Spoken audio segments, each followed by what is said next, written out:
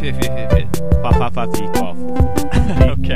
Hello and welcome to the 55th episode. 55 episodes of Growing Up Geek, the weekly podcast for geek entertainment and nostalgia. My name is Brad, and I am joined by my brother, Rob. Nick. Uh-huh. All right. What's up, man? Not much. Nobody catches that reference. The Da Da Da song from the Volkswagen commercial has a little German poem that just goes, I don't like you, you don't like I. And it's ich. That's the best. I need a drink of milk after that. I know. Jeez, well, I haven't talked to you in a little while. How was your New Year? Happy New Year. The New Year is going well. On a percentage rate, it's better than last year by leaps and bounds. Well, your house hasn't burned down. Exactly. That hasn't happened. That's already a plus. Watching Dick Clark's rockin' New Year's Eve. Yeah, he was a little less rockin' this year than usual. I guess thanks to the stroke. But he did this thing where he was saying, I want everybody to have a happy New Year. And then it went to Ryan Seacrest. He was like, you said it, boss. Yeah. I guess the torch has been passed to him, and he will soon be the unaging face of New Year's for as long as they And I feel kind of bad because we all made those jokes about, no, Dick Clark's a robot. Dick Clark's never going to grow old. He still looks like a robot, though. I swear he was animatronic. Well, he still looks young. His teeth were perfectly white cubes. You know? Exactly. So your New Year's going okay. New Year's was good. Christmas was good. I don't even think I was around for Christmas. I know. We didn't get together. I got you the Fallout 3 strategy guide. Fallout 3, thank you very much. No problem. I got you nothing because we did a grab bag, and so that's okay. But one of the neat things I did get was the 8-bit tie. I heard about this on our Christmas episode, and I didn't realize when my girlfriend was listening, and she was like, "I will get that tie," and it's very nice. That's great. I wear it. I strut around the floor at the place I work, and just people comment on it. It's nice. That's awesome. Yeah, that last question, key question: are your lights still up? Yes, and my tree's still up. So is ours. Yeah. I think I'm just going to ride it out. I think 2009 it's going to have a tree. Yeah, I was talking to a friend who said they traditionally keep the tree up until Valentine's Day, and I'm like, holy cow. Because I even told her, I was like, I'm putting the lights on, and I don't really care if anybody thinks it's weird. There's something great about Christmas lights. Yeah, and you put a lot of effort into it. Whatever. As long as it's winter, you should have a tree. There you go. Trees grow. Deal with it. Let's get into the geek news then. Let's move on from our lives here into the geeky news. Each week we like to select one favorite geek news story. This week, Rob, what was your favorite? Interesting news. My favorite news, I guess. It's coming from Apple. Okay. Yeah, we had a keynote, right? Keynotes and various other news flying out at you, and all of it is kind of like a mixed bag. Like, take this for what it is, but sure. We have Steve Jobs, right? We do. And there was sort of good news, I guess, but it came out that he's been getting thinner because he has a hormone imbalance. Oh, okay. Yeah, and it's not the cancers. Okay. It's actually the proteins in his body aren't absorbing right. So it's like, yay, that's good, but he's sick, so that's bad. Yeah, in a way, it's like it's the only time that would be a compliment. It's like, oh, I'm getting thinner from a hormone dysfunction. Normally people go, oh, Lord. But it's like, oh, that's great news. Stock prices actually took a little spike from that. That is weird. The only time you can announce your hormones are out of whack and the stock goes up. That is weird. Because it shows that he's still, on board, and that was kind of scaring investors. Now, right. The actual news, though, that came out of Apple was... Oh, that wasn't the news. Okay. ...was largely regarding iTunes. And yes. They're doing some new stuff. And a lot of this has to do now with variable pricing. Okay, lay it on me. Remember back in the day what the big appeal of iTunes was? 99 cents for every song. Yeah. So now, actually, they've changed it. And they're like, oh, well, now premium songs are going to be $1.29. And lesser known, lesser downloaded songs are going to be... like 69 cents. There's like a 30-cent difference up or down. Like the new Killers album may be like, more expensive because it's newer and more demand. Right. And I personally hated that. Back in the day with Music Match and the stuff that came out before iTunes, right, I hated the sliding thing. I'd be like, oh, what is this? Okay, well, I'm not buying that, and well, I guess I will buy this because it's cheaper. And not to just take the obvious approach, but I'm gravitating so far away from iTunes, and decisions like this don't help me to come back. Not at all. I mean, obviously, if I was tied to an Apple product, which is really the key here, and the unspoken thing is that Apple can do whatever Apple wants as long as Apple wants, as long as people support it, because there is a market there. Mm-hmm. Their kind of weird decision to not embrace Blu-ray, because, as Steve Jobs put it, it's a, quote, ball of hurt. The licensing stuff they didn't want to get involved in. Like, they must be doing pretty good if they can do this, because nobody else is pulling this, and Amazon is like $5 a CD, sometimes disgustingly cheap. There's like a CD on there for like $3. Right. Yeah, Rhapsody as well is just such a much better option in my opinion. Yeah. It's like, okay, there's the subscription option, and I want to make that clear because everybody always acts like you're forced into doing the subscription thing. Right. No, and you can buy the songs if you want, but or you can buy the songs and you get MP3s just like Amazon. I'm like, why doesn't iTunes always acts like with its subscription thing that it can't do it because it's like, oh well, we don't want to burden our customers with that, or we feel like they wouldn't like that. It's like, well, give them the option. And if they don't like it, don't do it. Yeah. And otherwise, just they'll continue buying it like regularly. It reminds me of the awkward stare down that I had with a CompUSA employee. I went in to buy a Rhapsody compatible player, and he goes, "Why don't you just buy an iPod?" I was like, "Well, I want to use Rhapsody, and it doesn't work with the iPod. But do you have any players?" And he's like, "Well, Rhapsody, what's so good about that? You use iTunes." I'm like, well, it's $15 for millions of songs. Like, I mean, I was really like trying not to sound offensive, but he kept pushing me, and he was like, yeah, but you can't keep that music. So that was like all the stock answers. It's like, well, you could buy it if you want to, but get out of my face and give me an MP3 player. Right. Like, it was really weird, like aggressive. I know you guys don't do that where you work, but we got to move on. That sounds like interesting news that only Apple can do. Exactly. So thank you for that. We're glad to hear Steve Jobs is okay on the upside. My favorite news story this week actually is a sad one, and so I'm going to have to bring the tone down a little bit. From angry to sad. What a great intro. EGM is canned.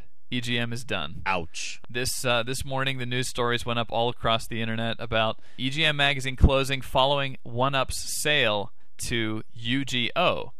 There was a lost podcast that we did, a lost nostalgia section that got cut off for technical reasons about magazines. I figured this is a good place to vent those memories of video game magazines. This, to me, it feels like a nail in the coffin, if there was one, because EGM's been one of the long, you could always say, well, EGM's still around somehow. Right. Yeah, I mean, magazines have been losing their necessity ever since the internet, got caught fire. I guess I'll say it this way. Is there still something you would rather read a magazine for? Absolutely. I mean, well, this is the same issue they've been talking about with publications. Like any magazine is just now what they need to do is specialize in articles, interesting, in-depth coverage.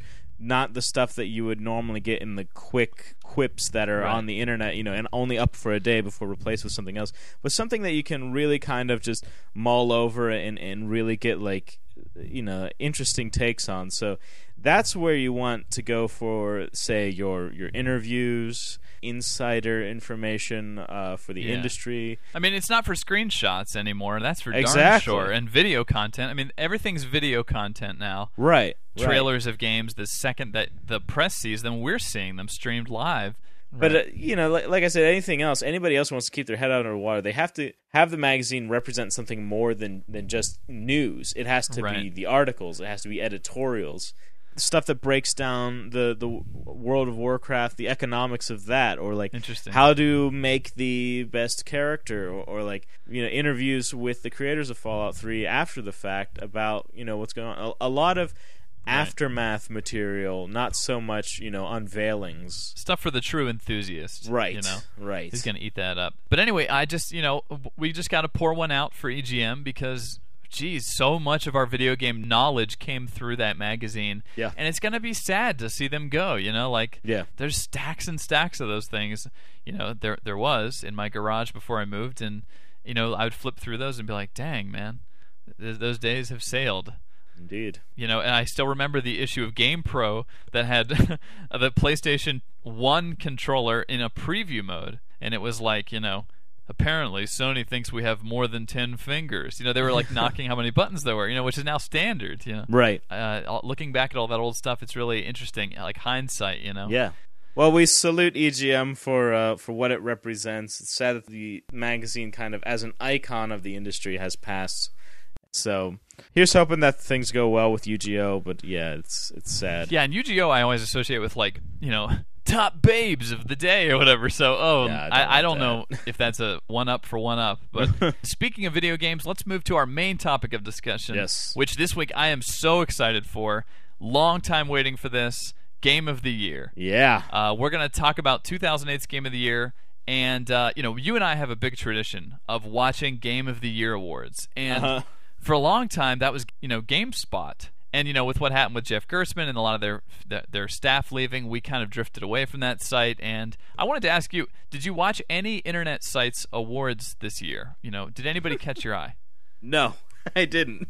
Okay. I gotta be honest, yeah. That's okay. Honesty is key. I want to shout out a few that I have gravitated towards as a possible replacement for GameSpot. Although I will say, GameSpot does a very good job. They're very professional.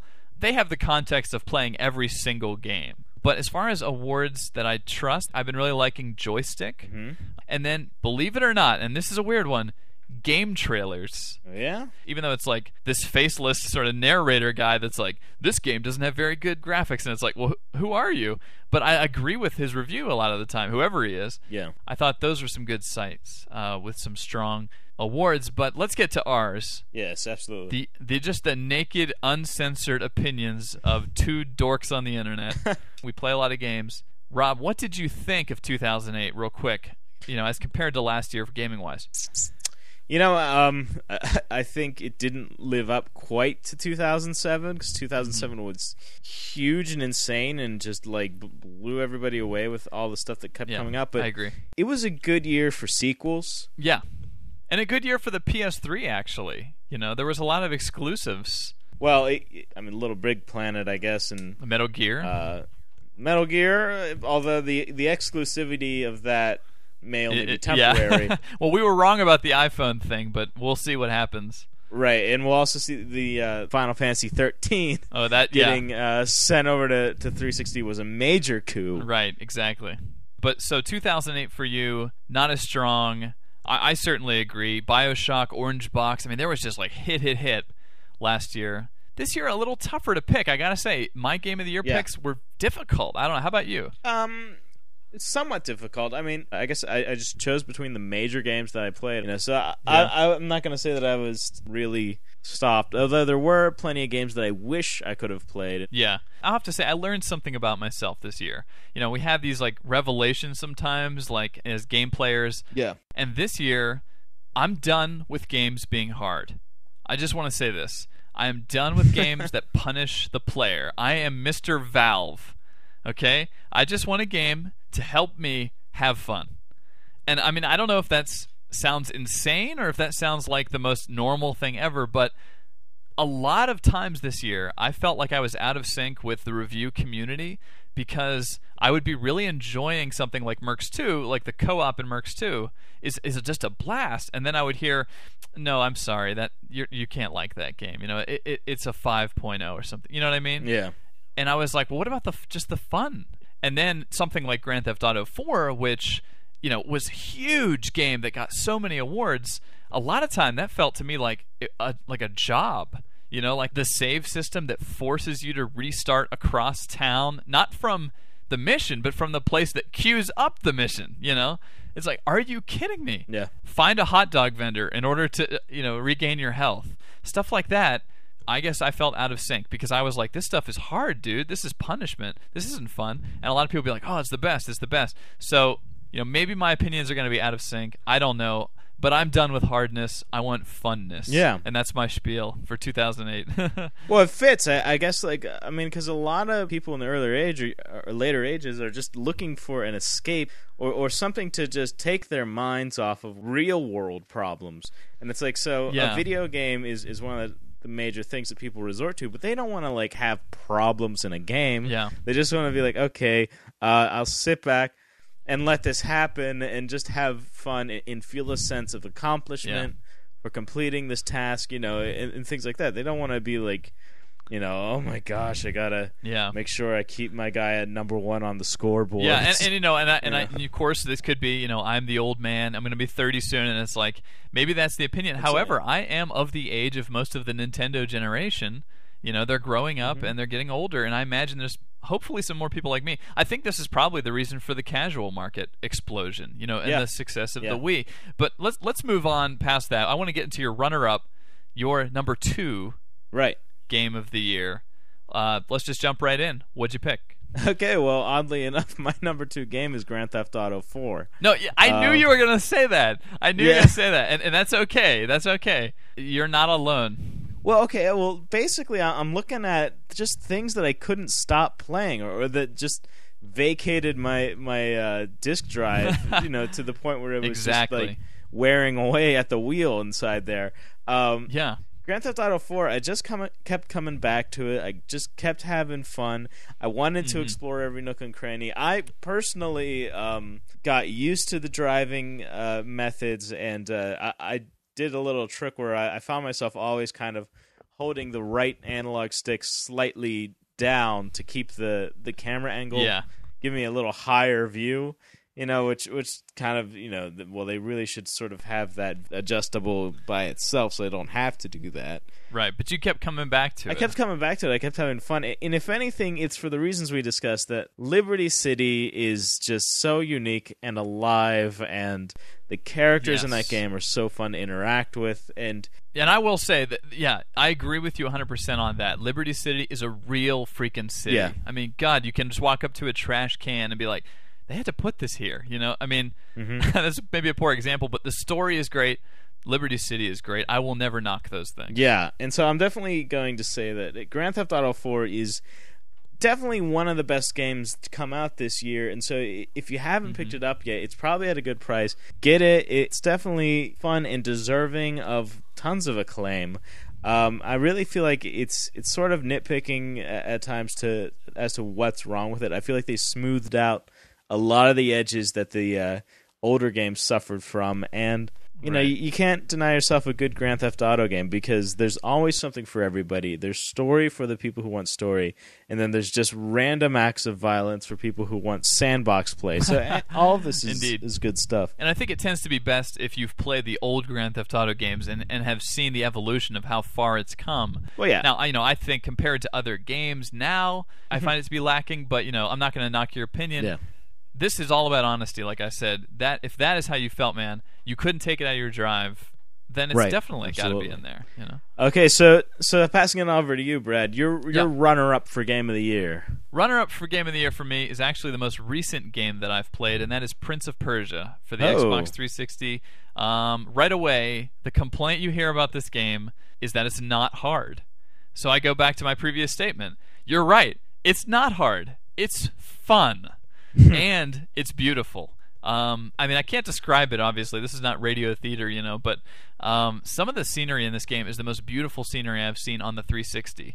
I do a thing where I go to a ledge that's extremely high up, and I stand on the very edge, and you can't fall off, or you'd be a dummy too. And you look around at this massive, sprawling, beautiful scenery, and Amber gets scared because she's like, "Oh, don't do that! You're bothering me." Because it's almost like a vertigo thing where it's like I'm so high up. But dude, I love that. Not since Jack and Daxter have I had so much fun with a platformer for its beauty and for its just sweeping vistas and things. You will traverse insane landscapes in this game. Upside down, swinging, even flying towards the end. Wow. Awesome stuff. Simple controls. Much like Miyamoto, it teaches you simple controls up front, and you reuse those the whole game, but it's the strategy of the timing. How will I use it? What time will I use it? People have said, oh, but all you do is press buttons. Yeah, but it's almost like a rhythm game. It's like, make sure you hit it at this time to grab this vine, then hit it at that time to grab that thing. Had a blast playing this game. The reason it's the runner-up is because the boss battles are roughly the same thing you do each time you fight a boss. So it's not that they're unfun, but they're just not very original. and it took a little while for the game to kind of grow on me, if you know what I'm saying. Yeah. But I loved just the effortless way that this game just lets you fly around this insane world. Loved it. There's a mechanic in the game where you can actually, it's optional story. You press a button to talk to Elika, who's your sidekick. She'll tell you something, and then if you don't want to do that, you don't have to hear the story. Like literally, the story in the game is optional. Wow. Which is awesome, I think. In addition to that, a lot has been made about the quick reloads after you die, which basically is you jump off of a cliff, she grabs you out of midair and pulls you back up. Loved that. Again, not hard, fun. You fail, but you're put right back on the ledge that you were just on, as opposed to GTA across town in your underwear. Right. Loved it. Prince of Persia, check it out. That's mine. Cool. Okay. So, your game of the year. Game of the year. Yeah. 2008. What was I don't the best think this thing? is actually. I don't think this is a very surprising one. I have a feeling I know what it is, but go ahead. My game of the year, the one that burned a hole in my 360, the one that when I thought that maybe I could download a game onto my 360, I tried to download this one on there so that I could just have it permanently in there. Exactly. It was the game Rock Band 2. Interesting. I thought it was going to be Fallout. I thought it was going to be Fallout. I know. Oh, I bet you did. interesting. But I know, you're going with your heart. You're going with your heart. This is just. I have to be honest here. Be honest. And I know we gave Rock Band 1 acclaim last year. People are going to get freaking sick of this, but it's awesome. Let me just say, they've gone beyond what they accomplished with Rock Band 1. Right. The entire year has been filled with Rock Band 2 for me. Like, the constant, steady flow of quality tracks to download. I'm actually quite addicted to it. I very much enjoy seeing what comes out and being like, oh man, get this track or something. I have to say, like the No Doubt track pack they released is almost flawless. Like, so there's no doubt about the No Doubt track pack. Yeah. I'm sorry. To be edited. To be edited out. All right. Continue.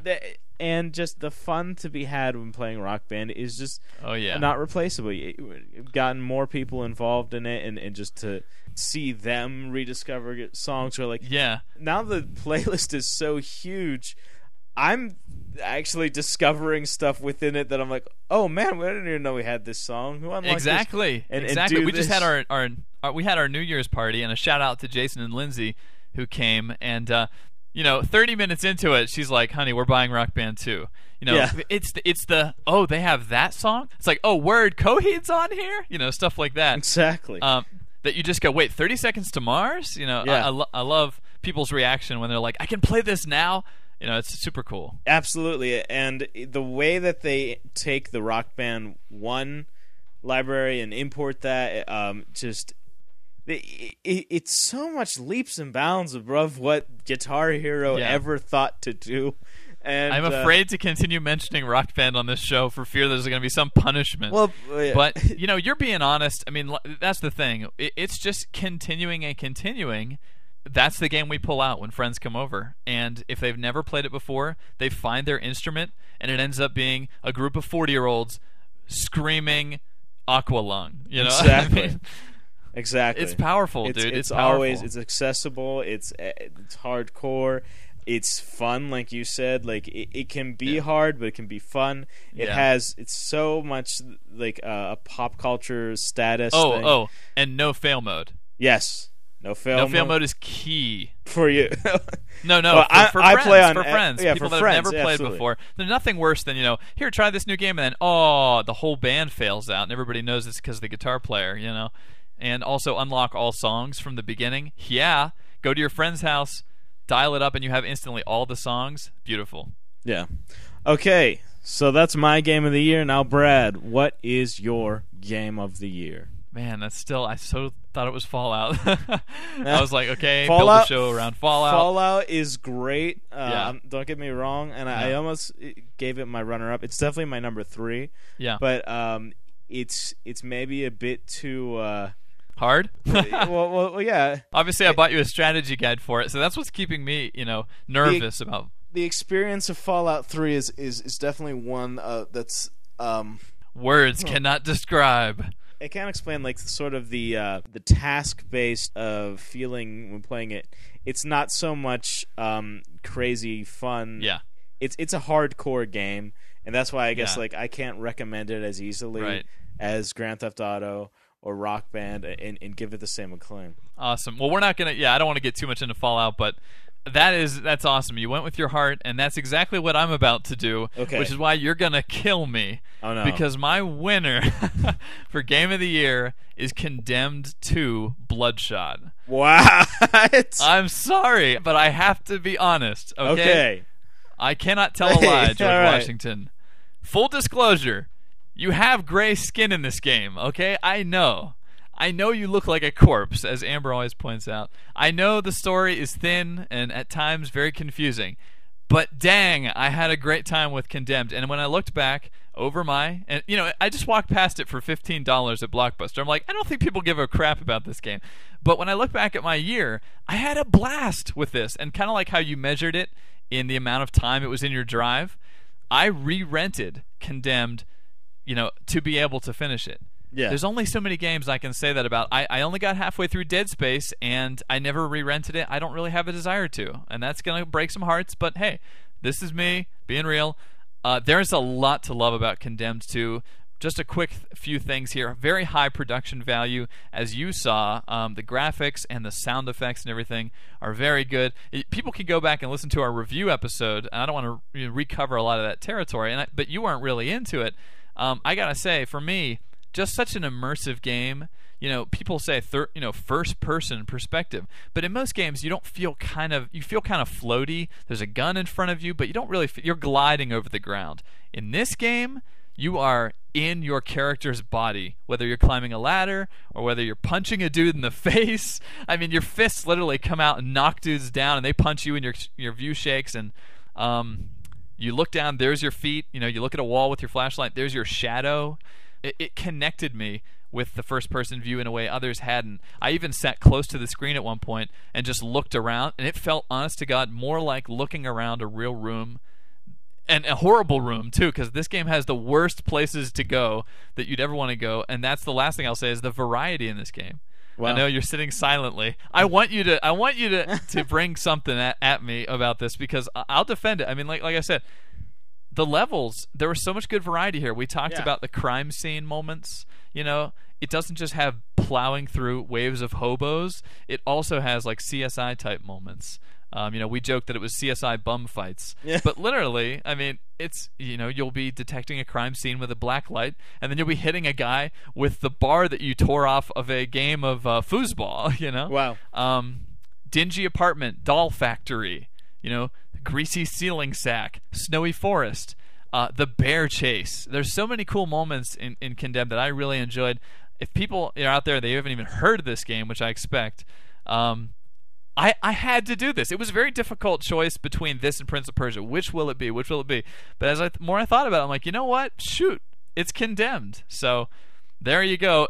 The game on nobody's top 10 list. I have not even seen it appear.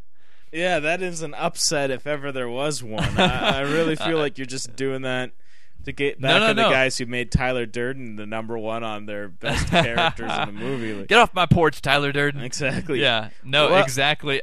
Now here's the thing. I want to say something about that, because there's a very strong desire when you make a list like this to have the contrary opinion. Everybody likes to have ooh, I didn't expect that. But no, I played Gears 2, I played Dead Space, I played a ton of these big AAA titles. I played Grand Theft Auto, obviously. I'm serious.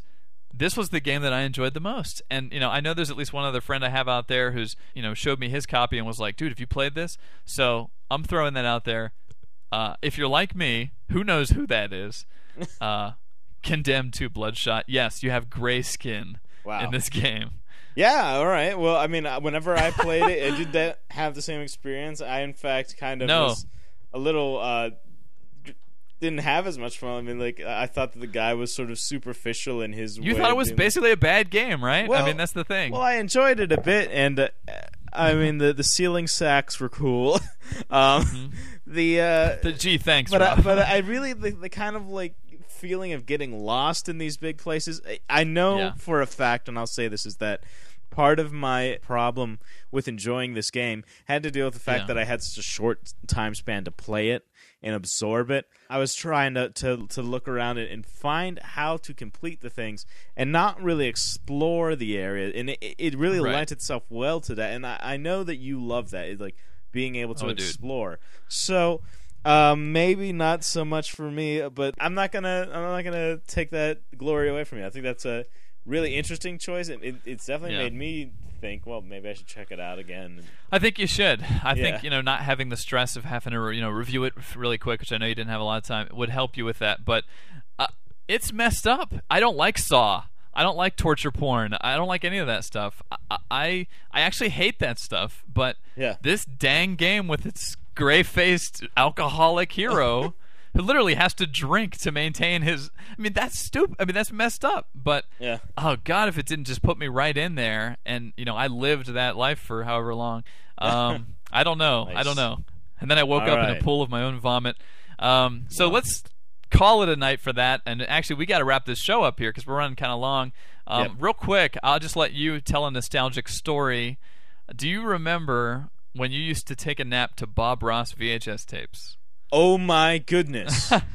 I have just rediscovered my love for Bob Ross. I've been DVRing him. Nice. He's on the Create network. Has the best of Joy of Painting, and I've just been watching it, and I can't believe that you just brought that up because I just... Awesome. The man with the afro. With an afro. Joy of Painting. If you don't know, it's a guy that hosted a painting show. Yes, he is steel wool ball with a smile. And he was. He's just he has this method of painting where it's okay, I see just kind of like hazy stuff, and then he takes a knife and he'll sweep it across the canvas, and you're like, oh my goodness, there's a lake there. Yeah, he makes lakes out of nothing. It wasn't there before, and now it's all I can see. It's awesome, and everything's a secret with Bob Ross. And Family Guy even parodied that, but he does this. This waterfall will just be our little secret, or happy little trees, just let them dance. So calming, and that's why you napped to this, because I remember you VHS'd him, and then you would watch. Now you're DVRing him. I guess technology's changed, but Bob Ross hasn't. Oh God. He's been there for a long time, and just and by napped, I understand, gentle listener, that he's not talking about when I was a kid, although I did when I was a kid. No, but this is college. Yeah, this is college. I'm just saying Bob Ross is from our childhood, and you're still...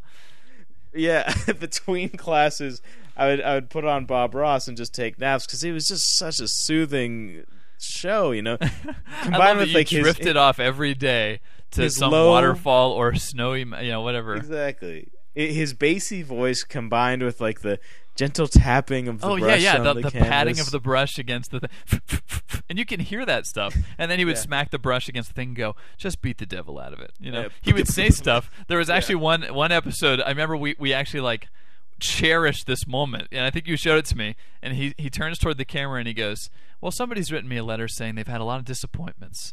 Well, that's the best way to learn. So may your life be plagued with disappointments. And he said it in that soothing voice, and I was like, that is an awesome quote. Bob Ross just said that. Anyway, gotta end the show here, but I just thought I'd flash us back real quick to a guy that we grew up geek with and maintained all the way through those college years, those tough college years. Absolutely. He's out on DVD now. You can get 30 things. It's bobross.com or 1-800-BOB-ROSS. It's pretty cool. But that is cool. Look him up. So if you grew up geek like us and you'd like to leave us a comment or an email, you can do so at our website, which is growing-up-geek.com. And that's going to wrap it up for this week's show. Once again, I'm Brad. And I'm a happy little tree. And we'll see you next week.